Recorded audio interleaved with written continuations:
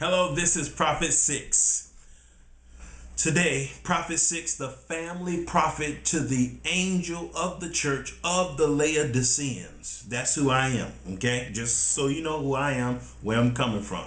Now, today what we're going to do is discuss concerning the state of Israel, the establishment of the state of Israel as it relates to the establishment of God's kingdom. Now, when I say kingdom, I mean pre-millennial kingdom. Without further ado, we're going to begin with prayer. Father in heaven, we thank you so much for this day. We invite your Holy Spirit.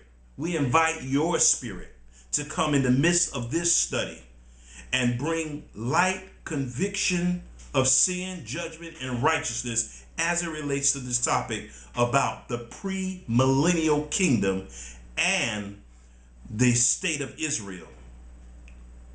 The current state of Israel. And these things we ask in the matchless, powerful, and omnipotent name of Yeshua HaMashiach. Jesus' name we pray. Amen. Okay, let's get right down to it, okay? I just uploaded a beautiful study on Daniel chapter 2. And this is a good study that I'm giving today that dovetails right into that study. What about the nation of Israel as it relates to the nation of Israel as it was established in 1948? Was it of God? Was it biblical prophecy being fulfilled? What are we to make of it as Jews, so-called Jews and Christians? What are we to make of that prophetically, biblically? Well, I want to tell you something. I am much disturbed by how I see so-called Christians fawning after these so-called Jews that are in Israel. And when I say so-called Jews, I mean suspicious Jews. They're very suspicious. You know why? I don't really think they're the people of God at all. I don't think they are the people that, based on the Bible, that God said, I'm going to bless those that bless you and curse those that curse you. These people that are profiled in the state of Israel today, since 1948, they are so suspicious. And I want to tell you something. I cannot find a modicum of evidence in the Bible to prove that these are the people that fulfill the reestablishment of the nation of the Hebrew people, of the 12 tribes of Israel. I want to tell you one reason right off the bat why. Right off the bat, where are the 12 tribes? Where are they? God said whenever he brought his people back, he was going to bring back all 12 tribes. And he even showed us in the book of Ezekiel, chapter 38 through 40, how they was going to be situated, how they were going to occupy that land. Not occupy, let me take how they were going to possess the land. I like that. Oh God, because see, that's exactly what the Bible says. Not occupy, but possess the land. Okay, so you know, are these people that's down in Israel that the media and the worldly governments that are represented by the image in Daniel chapter 2, how could they be God's real people? How could they be the descendants of Abraham? Because the Bible says, if ye be Christ, oh boy, hallelujah. If ye be Christ, then ye are Abraham's seed and heirs according to the promise. So my thing is, if you don't love Jesus, how can you be God's real people? If you don't love Jesus, who is God, how can you be God's true people? I see all these Christian organizations, massive ones. They kowtow to these people that don't meet any of the biblical requirements for even being in the faith of God. Did you know that you cannot, it's illegal to go to the state of Israel and do any evangelism in the name of Jesus. Did you know that? Did you know that? Well, there are a lot of people that do know it. You just didn't know that. How are these God's people? You can't preach in the name of Jesus. You can't baptize in the name of Jesus. But this is called God's true people. These are the people that evangelicals of today say, if you don't bless these people, you're going to be cursed. And if you curse these people, God is going to curse you. I don't understand that. If you be Christ. See, what those people down there and many evangelicals don't understand is this. They don't understand that Christ is the key, not Abraham. Oh boy, that's a preacher there. That's something to shout on, ain't it? Oh, I'm gonna shout for you. Hallelujah! Thank you, Jesus. Oh, Che, bye-bye. Oh God, thank you. Now that's something to shout about. See, Abraham is not the key to anything. Jesus is the key to everything. Oh Lord, have mercy. The only reason why Abraham is mentioned in Hebrews chapter 11 as the father of the faithful is because of the faith of the faith he had in Jesus, Yeshua. You see, Jehovah. That's the only reason why he's called the father of the faithful. Because he loved God. He loved Jesus. This is the only reason why Abraham is the father of the faithful. It's not because of his DNA. And another thing that I want to look at. Now, the Bible says, in the last days, the mountain of the Lord's house shall be established in the top of mountains. Oh, Lord, have mercy. And all nations shall flow into it. I'm going to tell you something. I love these prophecies. Oh, Lord, have mercy. You know, I had a brother who used to be a real good friend of mine. Loved him like a brother. I still love him, but not like a brother. But anyway, you know what he used to tell me? You always talking about those Old Testament prophecies. Oh, you want me to talk about New Testament prophecy? Okay, let's go to the Bible. We already prayed, so now let's go into the Word. Oh, hallelujah. Oh, this gets me fired up. Oh, hallelujah. Thank you, Jesus. Let's go to Revelation chapter 7. You know, this thing is not limited only to the Old Testament. Oh, no. Oh, no. Let's go to Revelation chapter 7. And let's read some scripture here. Come on.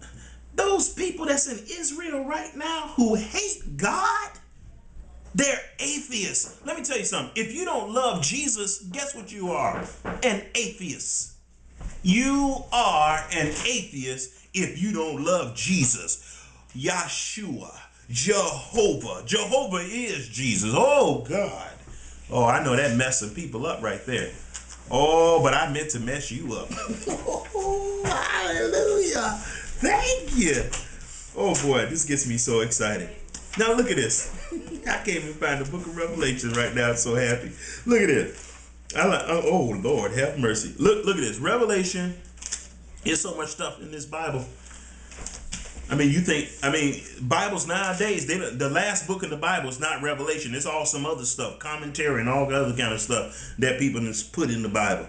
But let's go to Revelation chapter 7. And I can't find chapter 7. There's so much stuff in here. Look at it. It says, and after these things, I saw 4 angels standing on the 4 corners of the earth, holding back the 4 winds of the earth. Oh, Lord, have mercy. That they should not blow on the earth, nor the sea, nor any tree. And I saw another angel ascending from the east, having the seal of the ever-living God. And he cried with a loud voice to the 4 angels to whom it was given to hurt the earth and the sea, and saying, hurt not the earth or the sea. Don't hurt them.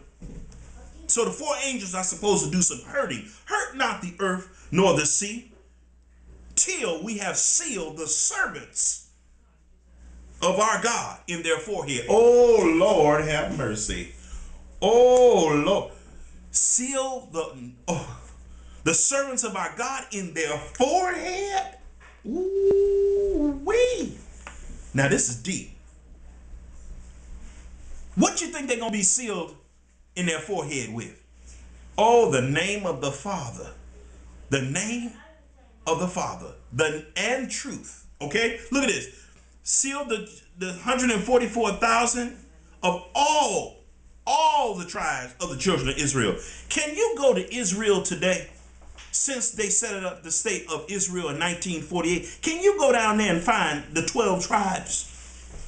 No, you cannot. They don't even believe in the 12 tribes anymore. Ooh.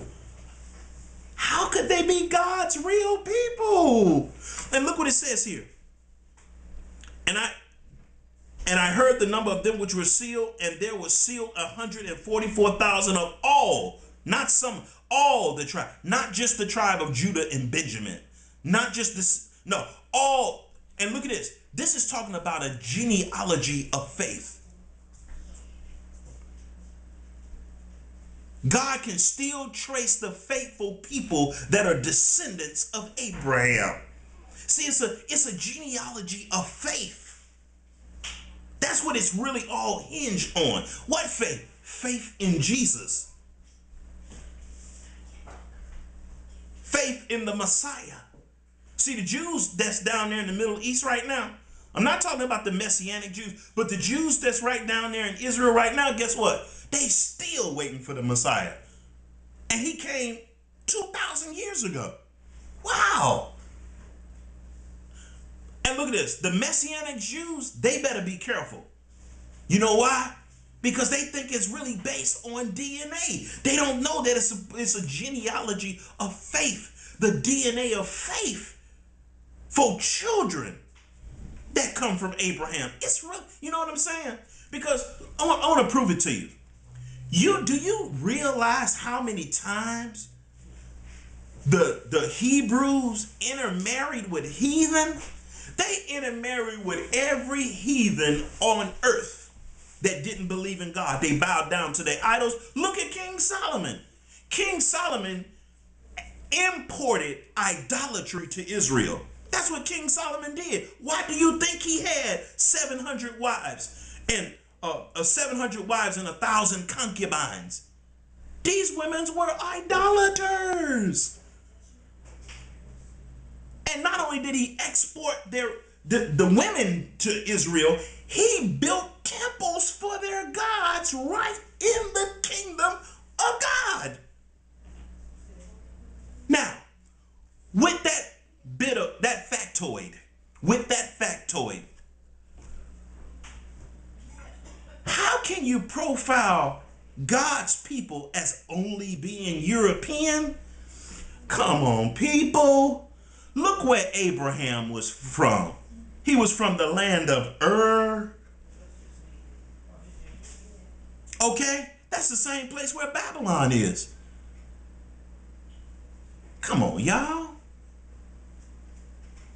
How can you profile God's people as only being Europeans? And watch this. The bulk of the people that are in the state of Israel right now, you know where they come from? Europe, Russia, Poland, Czechoslovakia. You notice that none of them come from China? Hello. Japan. Hello. South America.